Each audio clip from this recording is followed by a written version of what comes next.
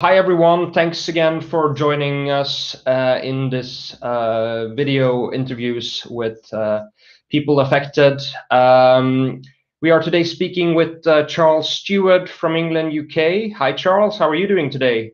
Hello there. Yes, very well, thank you. And thank you for inviting me to come and chat with you. Yeah, it's great to have you joining us. So maybe first of all, who's Charles and what's your personal connection with epilepsy? Yes, so my my involvement with epilepsy is it's from two aspects really, professionally and also family.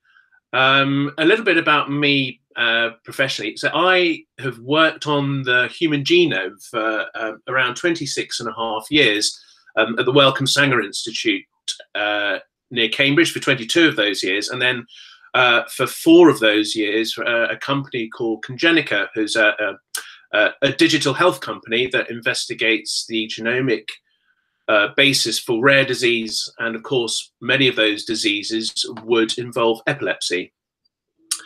And I was really very ignorant about epilepsy up until the point my daughter, who was born a month premature, spent her first month in hospital in intensive care. She seemed to be developing fine for the first 8 months of her life. And then she started, we knew there was something not right with her because she stopped laughing, smiling, interacting with her surroundings. You know, she almost had this sort of blindness across her. She just wouldn't recognize things. And after that, a period of sort of a few weeks of that, she developed these jerks, these sort of her hands would come out, her head would turn, and her knees would come up to her chest. And we were really, we knew there was something terribly wrong. And in fact, we'd been taking her to the doctors to say, look, help, something's wrong. We don't know what it is. And the doctor actually thought she had a gastrointestinal problem, something like reflux, and gave her something called Gaviscon, which is something to help settle the acid in the stomach, I believe. But anyway, once she started making these very violent movements, we filmed them and then immediately took her to accident and emergency because this was clearly something very, very serious. And it was at hospital where she had her EEG, which measures the brain activity to look to see if there's anything abnormal in the brain. And together with the video we had made of Imogen's seizures, and also the fact that the clinician had seen that she had regressed in her development, you know, she wasn't hitting the milestones, he was able to diagnose her with a type of epilepsy called West syndrome, which is also called infantile spasms. And West syndrome is one of the very one of the most catastrophic forms of epilepsy. And in the most severe cases, the seizures can actually cause death. And West syndrome, it seems to be one of sort of 3 epilepsies that are considered to be almost like a group. Ohtahara syndrome, which comes on at birth, or actually, according to some mothers who have children with Ohtahara syndrome, they believe the child may even have been seizing within the womb.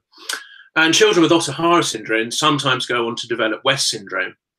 And then the third severe type of epilepsy is something called Lennox-Gastaut syndrome, which tends to come on later in life. So the 3 sort of come on at birth after about 8 months, and then sort of 2 years afterwards. And the worry we had was that children with West syndrome do often tend to go on and develop Lennox-Gastaut syndrome. And so this has always been a worry for us about our daughter. Thankfully, so far, she's okay. And in fact, she was entered onto a clinical trial at Addenbrooke's Hospital in Cambridge, England, called the IKIS study. And that involved giving her 2 different types of medication. One was an anticonvulsant called vigabatrin, and the other one was a steroid called prednisolone. And the combination of the 2 actually stopped her seizures within 24 hours, which meant that she was able to start developing again. not developing normally, but at least beginning to develop again. So this was fantastic, and I just have to say, we're really lucky in this part of England to have a world famous hospital such as Addenbrooke's, which you know, they understand these disorders perhaps more so than some of the other hospitals around the country. All right, so maybe you can also tell a little bit about your journey up to getting that diagnosis of West syndrome or infantile spasms. Like, yeah, how long did it take before you were able to get that diagnosis, and yeah, what were the obstacles in your way to get that? Well, as I say, the so I suppose the first thing, and I alluded to this, what I've just said, is that when we suspected something was wrong with our child, and of course, you know, we were first-time parents, and we had no benchmark against which to compare our child, but I think instinctively, you know, there's something wrong. And the first problem we had was when we went to our general practitioner. They just had they'd never seen this before, you know, and that's no criticism of the doctor. It's just that, you know, with these types of epilepsy, they are so rare that a general practitioner may never ever come across something during their practice. So that was the first problem we had, was that the general practitioners just didn't have the awareness that this could be a cause of Imogen, my daughter's, problems.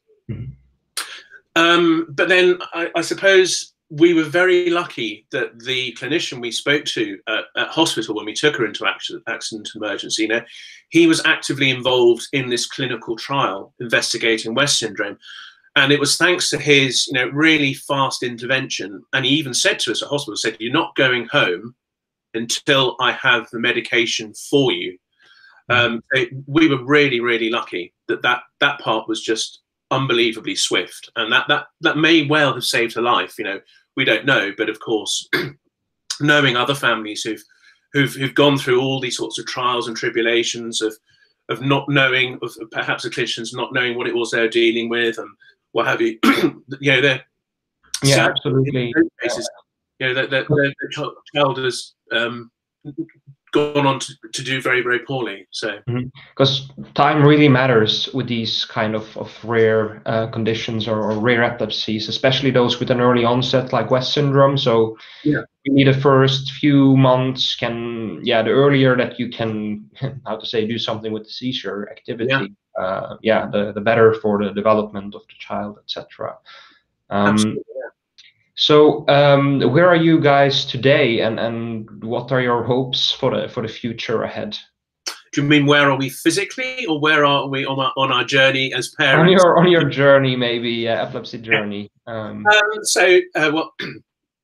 Since Imogen's West syndrome was resolved through the medication, she was then subsequently diagnosed with severe cerebral palsy.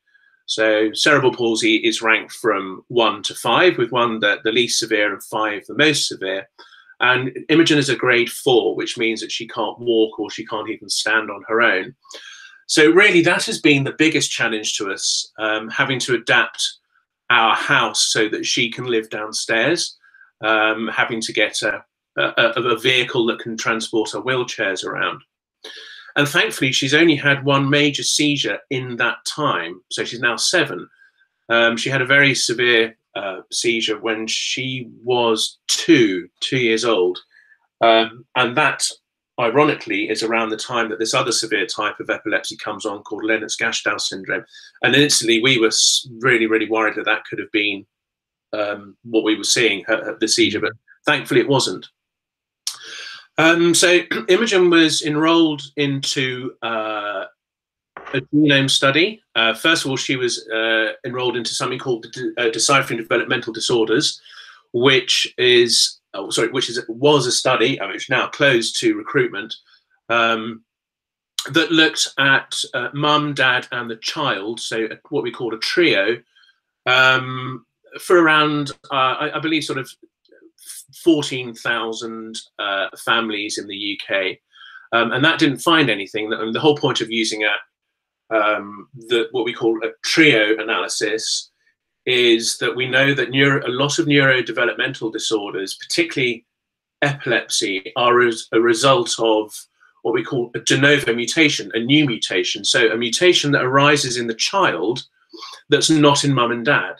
So you're specifically looking for those types of mutations because of the fact they're so heavily involved with epilepsy. So if you take mum's sequence and dad's sequence and then compare the child's sequence, if you find part of the sequence in the child that's not in mum and dad, that makes you very suspicious, as it could be the cause of whatever disorder you're looking at. Anyway, so she was entered into that. That didn't find anything because it was only looking at specific parts of the genome. And as a result, our clinician said, well, why don't we enroll you into the 100,000 genomes project in the UK? And this is exactly what it is. It's a study that looks at rare diseases and cancers in sort of 100,000 people, and this is an ongoing project.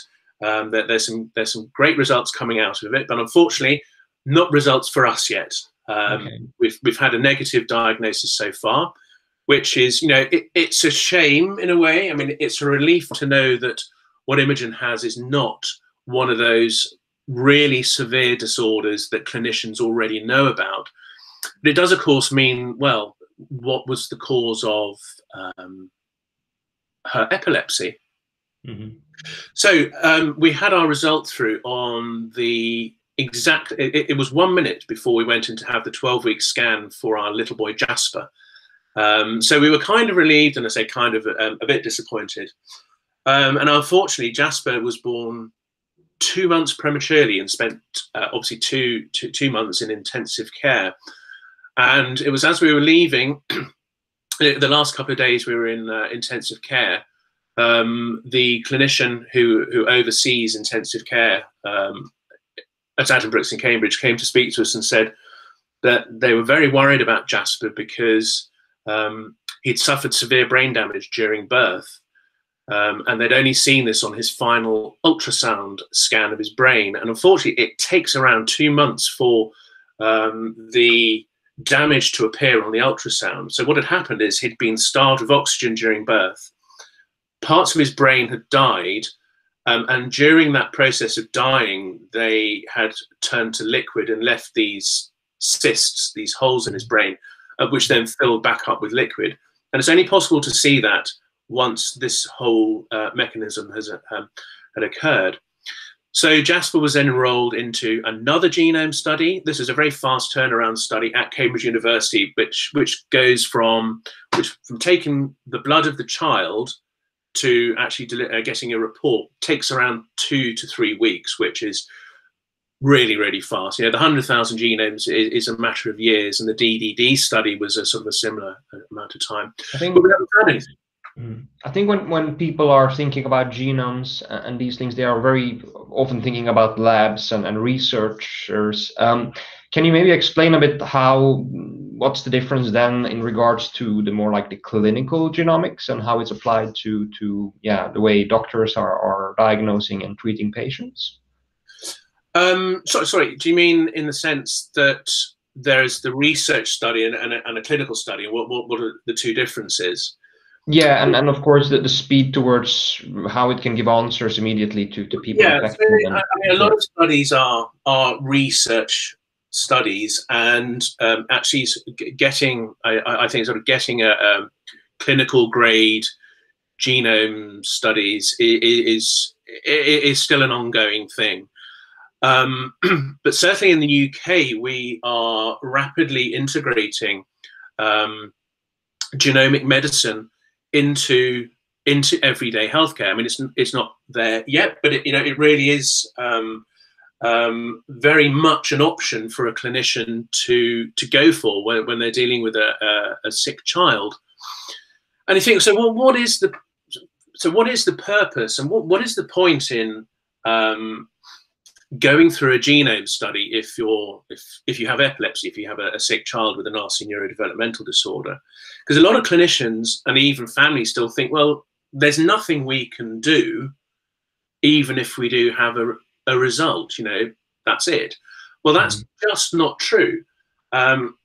Of course, in many cases, we don't yet have therapy that's based specifically upon a certain mutation that's occurred in the patient. But there are examples of certain epilepsies that can be targeted with specific drugs if you know what the underlying cause is. And also, a genomic result will help in many other ways. It may inform as to whether, if you have another child, that child will also have the same disorder, or whether the chances of a second child having it are very, very small. Likewise, it can be psychologically important, because often parents worry that it's something that they have done during birth to cause their child's epilepsy, whereas if you understand that it was just one of those accidents of nature, you can begin to sort of to move ahead. And also, if you get a label for your disorder, it helps open up access to specific services that may be able to provide for you. And in the future, of course, as we all hope, understanding your genetic disorder will open up the possibility of having gene-specific therapy. We're a bit of a way from that now, but that is the goal, and it's not an unreasonable goal. Mm-hmm. What's your advice to families who are in a very early phase of having received, for example, the diagnosis of rare epilepsy? That's a very difficult that's a very difficult question to answer, really, because inevitably this is a life-changing moment. Finding out that your child has a very severe epilepsy, and it was for us, and it took a long time for us to actually begin to adapt, and I wouldn't say have a normal family life, but begin to sort of do the normal things that a family will do. But it's funny how you adapt, and life does actually get better, with these terrible things. And what I would recommend certainly is, reach out to those Facebook groups, those social media groups where other families with the same disorder are there to support you. And it's amazing the support you can take from the strength you can take from each other. Because you begin to realize you're not just there on your own. 20 years ago, before we had Facebook and Twitter and all that sort of stuff, you were given a diagnosis of a very rare epilepsy, and that was it. You were on your own. You were living your life on your own, not having any idea as to how to cope. But now, the internet's a wonderful thing in some respects, in that you can contact other people, and you'll find that, you are so welcome when you contact these people. And you can bring about change. You really can bring about change. The patient voice is unbelievably powerful. And if you look, as I do, I've been working closely with patient advocacy groups. The strength of the argument that you can bring about to pharma companies and genomic companies to champion your disease is really seeing amazing results for these really rare diseases. So if you get together, you club together with other people, you can take strength from each other, but also drive the process of looking for therapies for these disorders. Wow, that's a very nice way to end this conversation.